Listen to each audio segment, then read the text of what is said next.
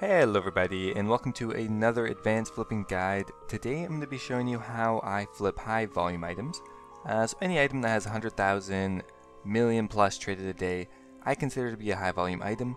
I'm going to go through a bit of a workflow of how I determine if a item is good, because a lot of people know, like Zoller scales, runes, there's a lot of pretty well known flipping items that are high volume, but I'll show you how I determine if the item's actually going to be good at a particular moment, and just anything else related to flipping high volume items. Alright, let's jump into it.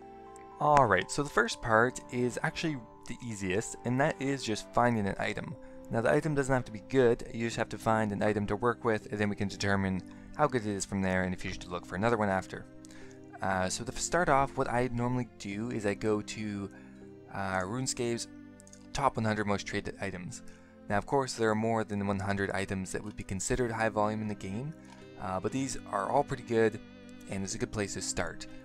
From there, if you have access to GE Tracker, which is a website that sponsors me and is a Grand Exchange tracking tool in itself, they do have access to a high volume tab, which is extremely useful, has a ton of different ideas that aren't just on the most traded page.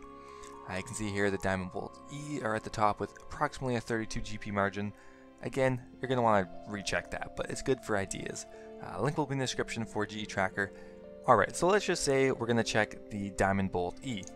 We'll go ahead, go into our Grand Exchange, and buy and sell a Diamond Bolt E. Alright, so we're going to buy it for 574, that seems weird, and we're going to sell it for 554. Alright, so you're thinking that there's probably a good margin, but you don't want to base whether you're going to flip an item just off of the margin. You definitely want to go ahead and have a look more into the item. So let's go ahead, we're going to hop on the GE Tracker. For this, it is going to be free.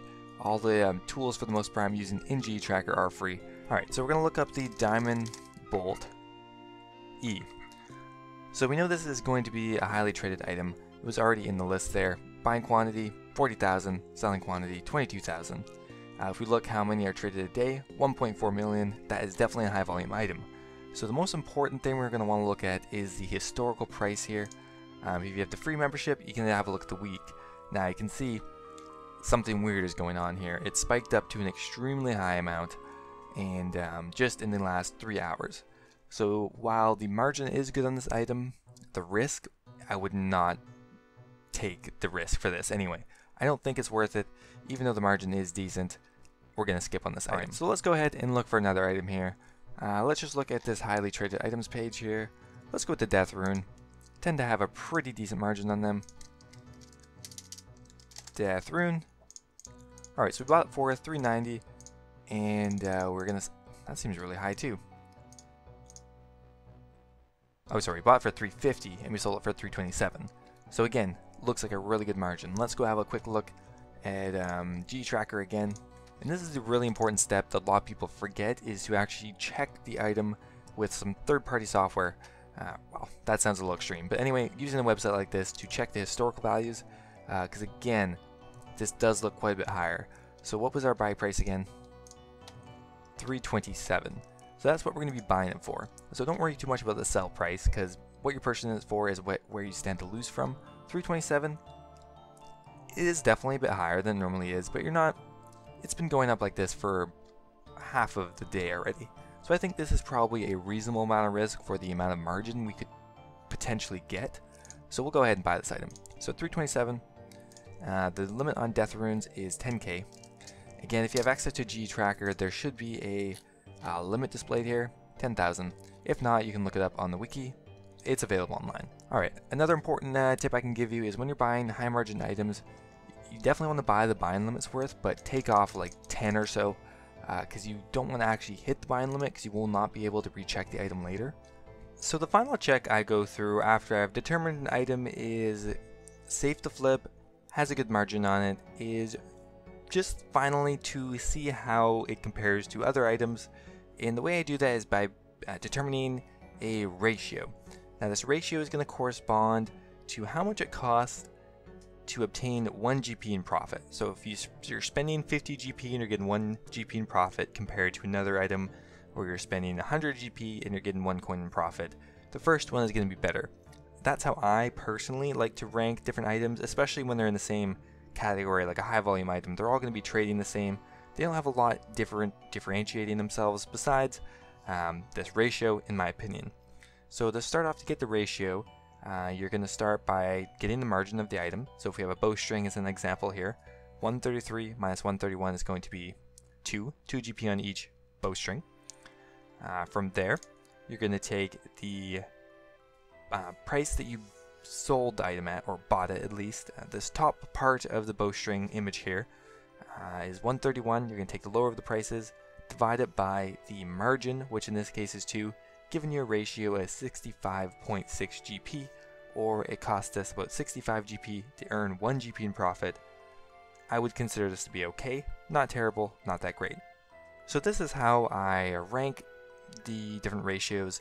If you have a ratio that's less than 10, that would be insanely good, although you do have to keep in mind that cheap items like, say, the Fire Rune or Earth Rune, they'll have an insane ratio on them, but it's because they're so cheap, so I wouldn't really consider an item unless it's over 20, 30, 40 GP mostly. If it's between 10 and 20 GP ratio, that is going to be very good. 20 to 50 is good. 50 to 100 is kind of the average item, and 100 plus probably wouldn't bother with, but not necessarily. Alright, so while we were gone, we did manage to successfully flip our death runes. Now, we didn't sell them for 350, didn't expect to, but we'll go ahead, collect it, and see what kind of profit we're looking at.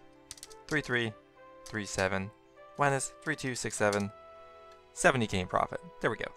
Alright, so now we'll go ahead and determine how good the flip was. So we'll take our price we sold it at, take off the price we bought it at. That's going to give us our margin. Margin, we got 7 GP on each item.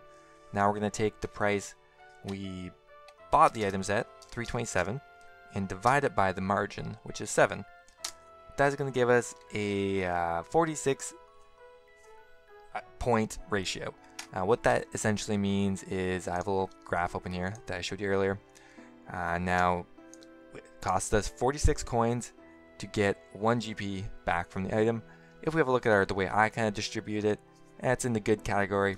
Decent. A little bit above average, and pretty happy with that flip. Alright, so we're going to do 3 more example flips for you. Just 3 kind of different items, but all high volume. Alright, so let's start off with the Astral Rune. I already checked the margin here, but we'll do it again for you quickly. So we bought it for 194, and we're going to sell it for 189. So that is a 5 GP margin. Let's go ahead and quickly look at the GE tracker graph. Astral Rune is here. Again, we're buying it for 189. Correct. Alright, so we'll go down here to the earliest data possible. Alright, so yes, it is spiking, but it's not abnormally high by any means, and this item will trade quickly enough for us to hopefully get this profit before the price changes too much. So we'll go ahead, buy 10k of these, take off about 5 to 10. Alright, the last thing we want to do here again for the Astral Rune is just check the ratio, just make sure it's decent. So we have a 5 GP ratio, which is 194 minus 189, it's 5 GP. So we're going to take 189, divide it by 5, giving us 37.8, which is pretty good. We have a little chart here. It's in the good category. Decent. Let's move on to another item here. What else did I look up? Adamant Dart. Gonna buy it for 172 and sell it for 166. Looks like a very good margin on it. Let's go ahead, have a quick look at GE Tracker. Actually, we have it open here. Perfect. Alright, so it looks like averages around 175 is kind of a higher point, but not too bad. And we could look to buy it for 166. I think that's a pretty decent price. Go ahead and buy 10k of these, I believe is the limit. Let's go ahead and recheck the limit here. Actually 11,000. Alright, we'll go for 10,995 at 166. Looks good. Alright, another item I'm going to try doing is actually free to play. So we'll try the soft clay. Looks like it's more expensive than it normally would be right now. soft clay 200 and is selling for 170. So that's a 30 GP margin on it right now. Of course, we're going to go have a quick look at G Tracker. I think I'm prepared to take a bit of a riskier item here, but let's have a look at the price. So the last little while, it is going up to 200 and 170. We're looking to buy it for 170. Let's go ahead and do that. And the limit on the soft clay is not available. So we'll go ahead and just do around 10k. Take off some. And yeah, we'll wait till these items have bought and sold, and we'll come back with the results. Alright, so we're back, and everything did manage to sell. Now, we did end up swapping out our soft clay for U-Logs. Still a free-to-play item, so you get the idea. Let's start with the Astral Runes. So unfortunately, we didn't nearly get the price that we wanted. That being said, they crashed in price, but they still stayed above what we bought them for, which is 189, and we still profited 10k. So not like that much, but we didn't lose any money, so we kind of helped prevent any loss there. Next up, the Adamant Darts, extremely good. Sold them for 179, and we bought them for 166. So 1825 into 1968. That's about 130k in profit off that flip. Took about 15 minutes, not that long. Last up is the U-Logs. We sold them for 363 each, and we bought them for 356. Very good for free to play. I can't think of an easier way to make 60k just from doing nothing. So as you can see, all these flips were pretty successful. Didn't lose any money because we checked the item's price beforehand and made sure we weren't buying the item that had been spiking at the time. Alright, so let's go ahead and just do a final price check here just to see how much we made. Just some pretty casual flips. So 282k, extremely easy. I mean, we have 30 mil, but we only used like 5. And how does this normally fit into my flipping schedule, you could say? I usually come up with 5 to 10 good, high quality, high volume items that you can just fill up your offer slots with, do the flips, and then repeat them in 4 hours. It's good to have at least 6 if you're gonna solely be flipping high volume items.